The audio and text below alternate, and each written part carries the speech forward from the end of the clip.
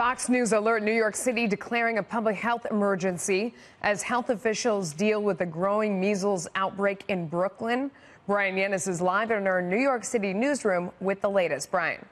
Melissa, good afternoon. There are now 3 measles outbreaks in New York State, in Rockland County, Brooklyn, and as of this morning, Westchester County. County officials confirming 8 children in Westchester have the measles, 6 of which are siblings. The children were not vaccinated, and it appears they got the measles on visits to Rockland County and Brooklyn. To stop the spread, New York City's Department of Health issued the extraordinary order yesterday, mandating that all children and adults in these 4 zip codes in Williamsburg, Brooklyn, must get vaccinated against the measles. Those who fail to get vaccinated and become infected, or parents whose kids become infected, could be fined $1,000. New York City is relying on disease detectives to enforce the mandate.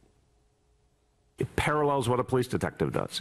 If someone has symptoms, they literally will interview them to figure out everywhere they've been, everyone they might have come in contact with, and then they go and reach out to that whole network to make sure people are vaccinated.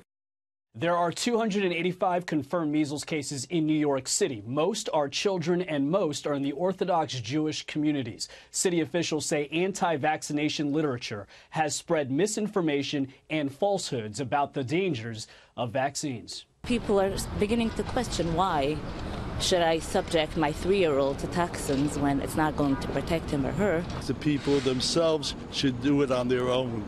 They should realize that the children are up to hazard conditions if they don't do it. That's all. Melissa, this is the largest measles outbreak in New York City since 1991. There are at least 465 measles cases nationwide. That's already more than all of last year.